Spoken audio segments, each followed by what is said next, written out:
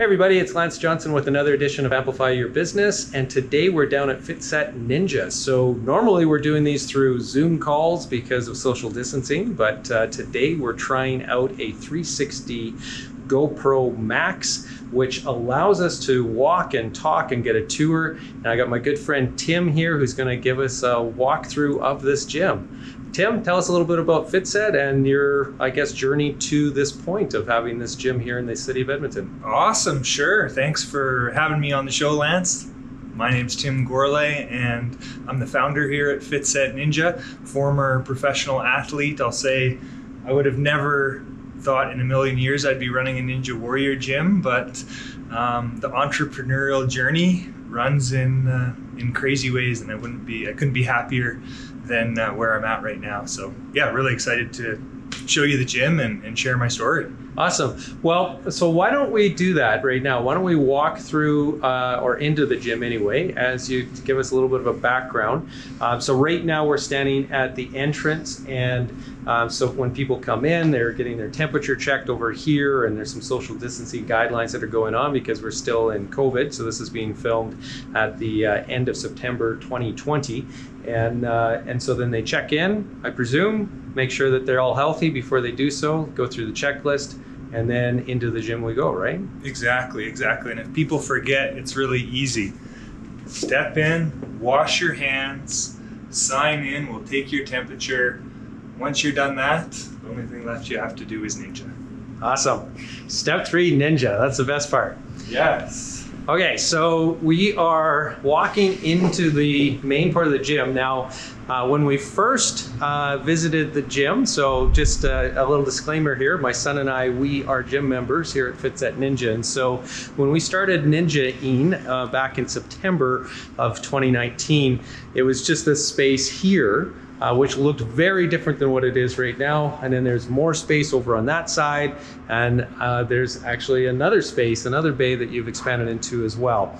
So why don't you just give us a little breakdown as to maybe how you got to the place of opening the first segment of this gym here in downtown Edmonton?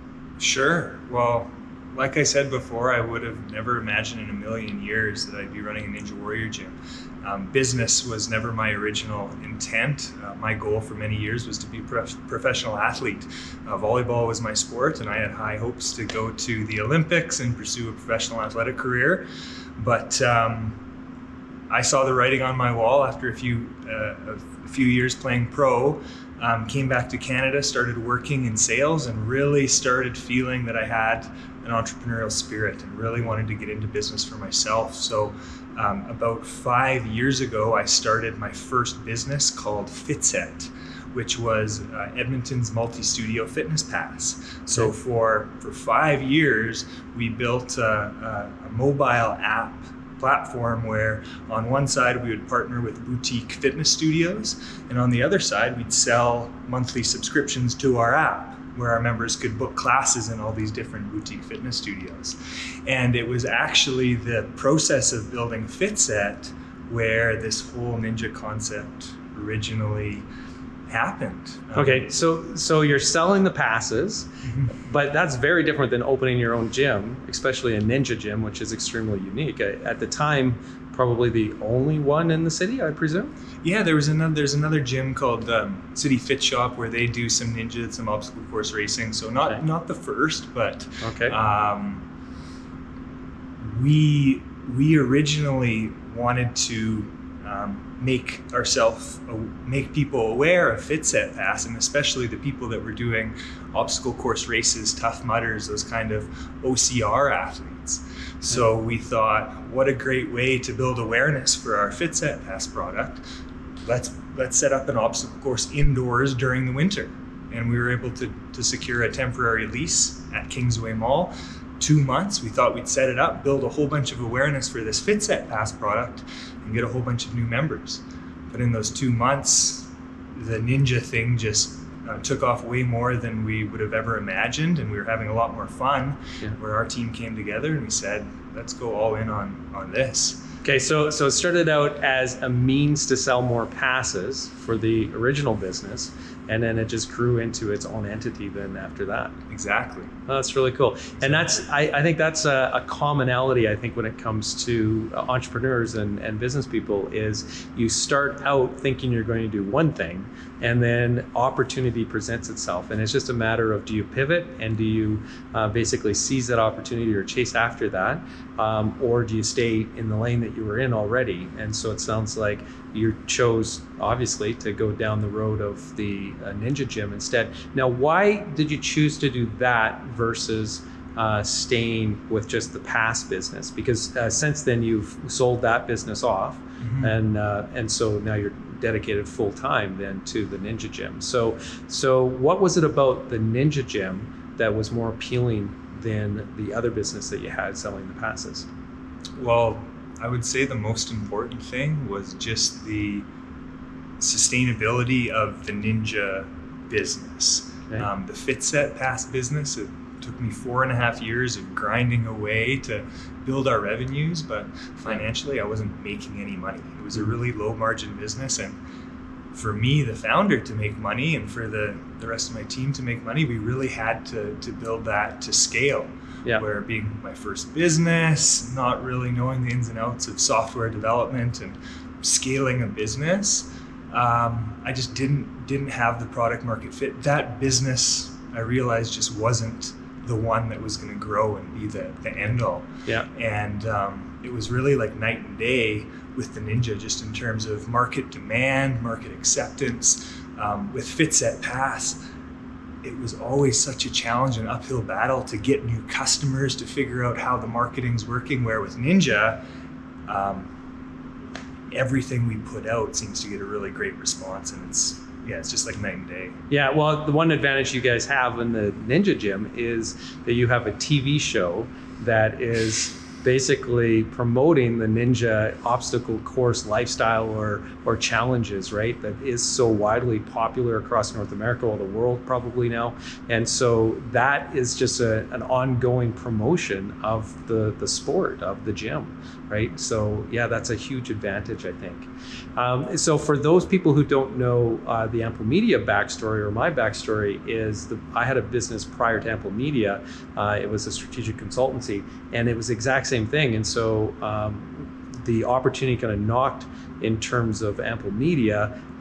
There was some market demand and need there that kind of sprung out of something that I was doing for a client, and on the consulting side. And it seemed like it was much more scalable and much easier in order to basically grow that business than what the consulting was.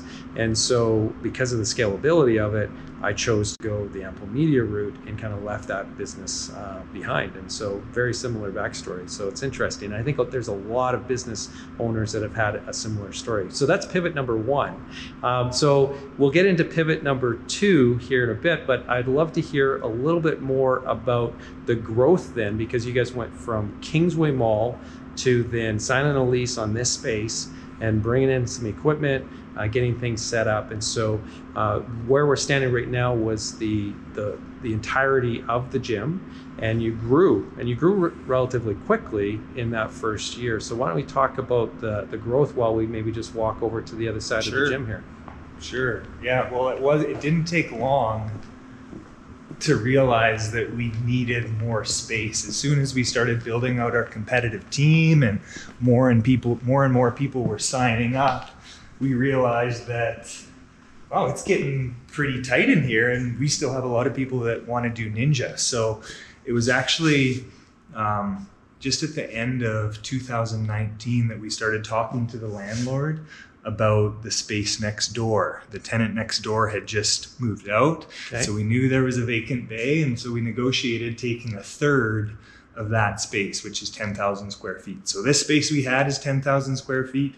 That other bay is 10,000 square feet. We said, okay, we'll take a third, so just over 3,000 square feet. Okay. And kind of secured the space. Our landlord has been really helpful just in terms of helping us get up and running with some good lease terms, at least to kind of get up and going. Excellent. And we had all this planned before COVID hit. So when COVID hit and we shut down, that really gave us an opportunity to just hit the hit the floor running and get that space fit, get that space up, get our obstacles in there. Yeah. And was also a blessing because with COVID and just the protocols that are in place and regulations, we really needed it. Yeah. So interesting, right? So a lot of businesses, COVID hits, the regulations for your business was such that you needed to shut down completely. Like the lights were off basically, right? Nobody was allowed in the gym for how long was it? For 3 months. 3 months. Okay. So 3 months, no revenue coming in, and you've just taken on some more space. So a lot of people would have been in complete panic mode and be going, holy crap, what am I doing? How did I get myself into this? But you had some decent terms then from the landlord, it sounded like. So that helped out. Probably some of the programs from the government helped out as well. And so that gave you guys some buffer, I presume, then from a cash flow standpoint, where you could keep the staff going and start working on the development of the new space. Am I gathering that right? The government support was really helpful, but we weren't able to keep our staff. Okay. Right away, we did have to lay off our entire staff. They were able to transition to CERB, okay. Which was a really tough situation, but we did still have expenses, our insurance. It's not like we had a ton of cash to just keep payroll going when our revenues went to zero. So as we kind of got our bearing and started thinking, okay, what's this going to look like? We were able to start bringing some people back kind of temporarily. Yeah. We started doing a whole bunch of things, just trying to make money. Yeah. So we tried to switch our training online. So we did live Zoom training sessions, realized that it was hard to do that without Ninja equipment. And so we ended up starting to build at-home Ninja kits.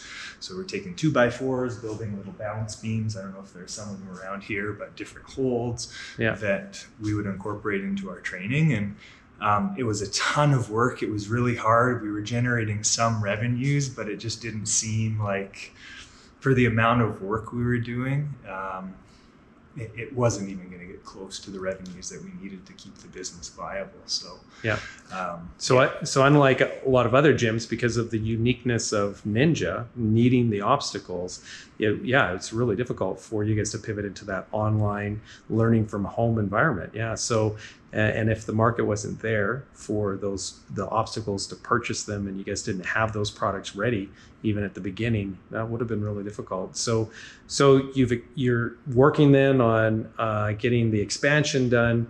You're also at the same time playing around with these different delivery models, not really hitting any successes on those. So what happens then? How do you keep things going?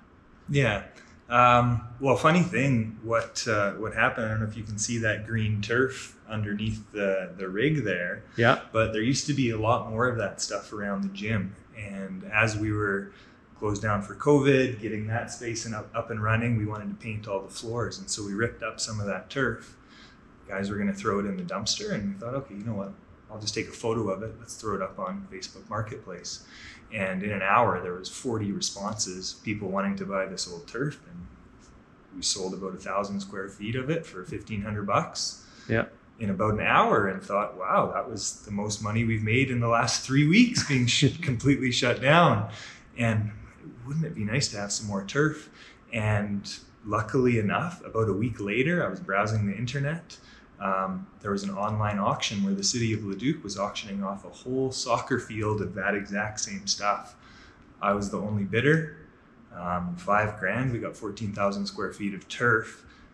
That's what we sold for the next month to really get some cash flow back into the business. And after that was gone, we thought it would be nice to have some more turf. So since we've actually imported a whole sea container from overseas and have been selling turf to just kind of supplement the business during this time where with the restrictions, we just can't get the same throughput as we need to. Okay, so you start with the passes, you pivot because you see an opportunity into a more scalable business in the gym. Then COVID hits, you guys are scrambling for cash flow, and now you're selling turf. So this is completely outside of the business plan, right? Completely outside of the strategy. It's not even related to the industry. And now you're in the turf business. So like there's a lot of business people out there that would really struggle with that, because they would be like, well, that's not the business that we're in, right? So we wouldn't do that. We're not going to focus on that. And a lot of the strategists, the business strategists, will say, no, you have to stick in your swim lane. You have to do what you're best at, where your competitive advantage is, and so on. But when something like COVID hits, it's my philosophy, obviously it's yours as well, where you do whatever you possibly can to pay the bills. And so if that means selling turf, if that means doing something else, you do it, right? Because it's the life of the business that takes on so much meaning, as opposed to necessarily just doing, staying in that lane of ninja fitness. Because if you don't keep the lights on, if you don't keep the basics going through that downturn, there is no ninja after that, right? Yeah, so that's good on you for pivoting like that. And it's interesting that you're still doing it, right? So you're still finding that opportunity, you have the space to do it. So that's pivot number 2, I guess, right? Yeah. Yeah. So why don't we walk a little bit more here and just take a look at the gym. So one of the things that I had mentioned, that there's a lot of change here at the gym compared to what it was in September 2019, and that's all these murals. So tell me a little bit about the murals that you've got on the walls here throughout. Yeah, well, there's quite a backstory to the murals. The connection with the murals actually originated when we first started up at Kingsway Mall. So right when it was still a temporary pop-up. We were in a former Sears space. And so I had hired some painters to paint the columns in this Sears space, just to make it not look like a Sears space as much. Yeah. And these painters, they asked me, they said, hey, we're actually graffiti artists, and I notice all these big walls around here. We're looking for a place to paint in the summer. Do you mind if we paint in here? Yeah. And I said, sure. And so over the whole time we were there, they were there in the evenings with their buddies painting these massive epic murals all around this 80,000 square foot Sears space. And so that was really the start of our relationship with these really talented graffiti artists. They formed the Rust Magic Mural Festival, so they're kind of behind all of the big murals around the city. Yeah. So when we moved over here, they painted the front of the building, the purple, that type of stuff. But when we shut down for COVID and we were renovating this space, I wanted to do something for our coaches. Yeah. It was one of the muralists that actually brought the idea to me for these portraits. I don't know if you can see them at the very back. So I commissioned a guy named Yelo'd to do those portraits. And at the same time, we just put up this massive wall, and it was just finished getting taped. And he said, hey, do you mind if I throw something on these walls? And I said, sure. And he put up a mural, he started bringing some friends, and he just kept going and going and going, and really turned this space into what he called his mural lab. Yeah. Which was a place where he was able to try out new types of styles of his art, new things that he isn't able to do for normal clients. And so he had full reign on all of the stuff in here, and he just went to town and killed it. It's totally magical, right? Like, it just really makes the space, it's so unique, and just brings so much life and vibrancy to the gym. I think it's just absolutely phenomenal. And this is the other thing that I think we always want to remind ourselves of as local small business people as well, is that there's a community here, a community of other entrepreneurs. And when you're out there doing good things with good people, you have these things that just kind of naturally come about and come to you. And so this is an example of that, right? Where you are putting out great energy, you're working, you're collaborating with people, and then all of a sudden you've got one of the most unique warehouse kind of spaces, gyms in the whole city. This is pretty special, pretty cool. Thank you. Yeah. Okay, so on the other side of this wall, what do we got over there? On the other side of this wall is the remaining 70% of this 10,000 square foot chunk. So it didn't take us long to get back in conversation with the landlord about this space, because once we reopened in the summer and started looking at the numbers and the wage subsidy and these government supports phasing down, we realized that we needed to expand our business in another way to make ends meet. Okay, so it looks like a classroom in here. Yeah. So now you're a school? We're not a school, but we're a learning environment for kids who aren't able to go back to school, or for families who aren't comfortable to send their kids back to school, to do their e-learning here at our facility. So we've hired a teacher, we've hired a TA that are helping these kids do their e-learning. That's still done through their specific school, but just done in our facility where they have a ton of space. There's only 15 kids in here. They're able to just do it in a much kind of safer environment than the schools right now. Yeah, tons of spacing here for the kids. And I know that you have a few more spots available yet that you can fill. And so it'll get a little busier in here, but not nearly to the degree of what any classroom is going to be. Now, the one thing that I love about this concept is there's so many kids out there that are, really struggled with the at-home learning that they were having to do as soon as COVID hit in the spring. In those last couple of months, it was extremely difficult for them to stay focused, as well as extremely difficult on the parents to keep their kids focused, right? So I know there was a lot of parents fighting with a lot of kids. And so this is really interesting. So they're still in the learning from home kind of program that the school board has available, but they're supported by an actual teacher and a TA. And on top of that, they get to have a ton of physical activity, I'd imagine. So tell me a little bit about that. How does that fit into their day? Exactly. That's a big part of the program, where we're getting the kids out on the course multiple times a day. There's 2 big blocks where they can go out for open gym. They run, they play, they're just unstructured, able to go out and just let out their energy. And we also have a daily class each day where our instructors are able to teach them a little bit more about the sport of ninja, the technique behind a lot of these obstacles and drills, things like that. Yeah. So a lot of physical activity, but also a good opportunity for socialization. A lot of these kids that are doing the e-learning at home are really craving that. And so it's really nice to see everybody here, all these kids having fun, doing their schoolwork, and just really enjoying themselves. Yeah, it just sounds like such a gift to those parents who have really rambunctious kids or high energy kids who have that challenge in basically learning from home and staying focused on the task at hand, be able to burn off all that energy and still have the support of actual teachers. Like, it just seems like a win-win-win. So when it comes to the age range or the grade range, what are we talking about here? Yeah, we're grades 1 to 9. Okay. Primarily, most of the kids here are elementary age. We do have a few junior high school kids, but grades 1 to 9. Huh, really cool. Yeah, this is pivot number 3 then. So this is again a lesson of pivoting, or in pivoting, everybody, because when it comes to entrepreneurship, this is the one thing that we always have to do, is we never know what's going to come. And the successful businesses are not the businesses that have the best business plan, or the ones necessarily who are executing the best on a business plan. It's those who make up the business plan as they're going along sometimes. And so I think this is one of the things that a lot of people who are thinking about jumping into entrepreneurship are very fearful of, because they look at businesses like Fitset Ninja from the outside and they're thinking, geez, Tim, he's got it all figured out. He's probably, spent years in business school and probably worked within the gym industry for years and years. And he's got this well-oiled, business plan that's been crafted through all the experiences that he's had. The reality of it is you're kind of making it up as you're going along to a certain degree, right?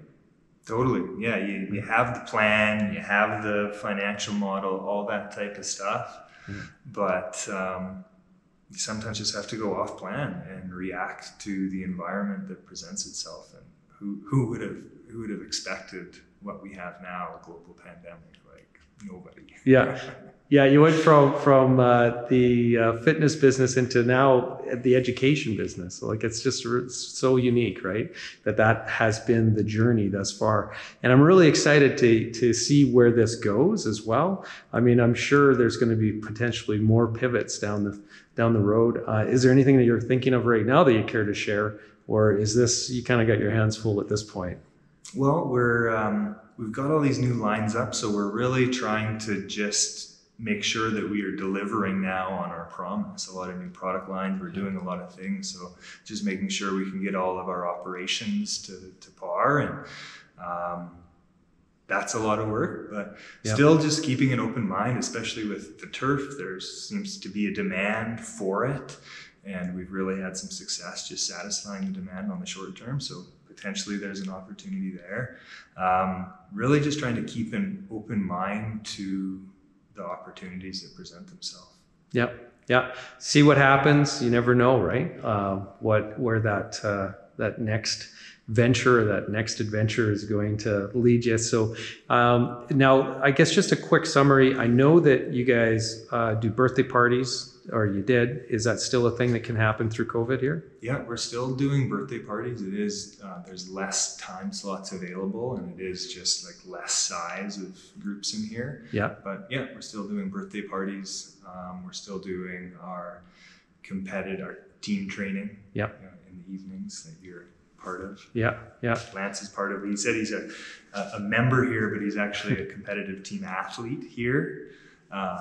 So that's still going on. We're running weekend camps. We're running a homeschool gym class. So for a lot of the families that are homeschooling their kids, we have a class that just runs during the day. So. Okay. And then, so you got the competitive team, the birthday parties, you got some camps that are happening. You've got the classroom now for those who are stay at home or learning online, I guess would be the better term. And then the next camps that you'll be doing for all the rest of the folks too would be probably Christmas break, or is there? Yeah, we're gonna do a camp during Christmas break. Definitely. Okay. And then spring break is obviously another time in which there's lots of needs for camp, and then back to summer again, right? Yeah. Yeah. And then who knows what's going to happen? You guys might have the whole building.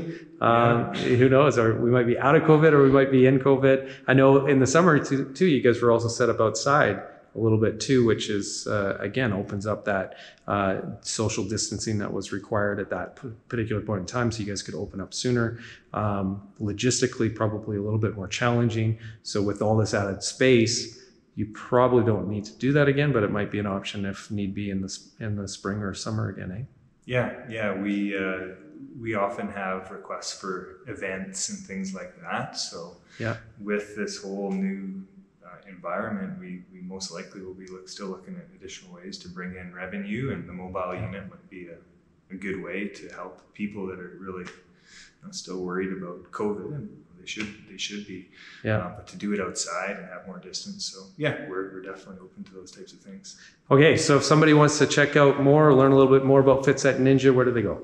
Our website, fitsetninja.com. We're also on Facebook and Instagram, so lots of cool ninja videos and things like that. All online. Yeah, and I gotta say, if you guys aren't checking out the social channels, definitely do so, because some of the coaches that are coaching the competitive team are unbelievable. I mean, these are world-class athletes who are giving the instructions to guys like me. And so these guys are doing some incredible things in the gym. And so Cody, who's the head coach, he had strapped in a GoPro into his mouth, and he did the full obstacle course from his point of view, which was just insane, because this guy is a beast when it comes to obstacles. And so really exciting stuff to see. So I encourage you guys to check it out. So any last words at all?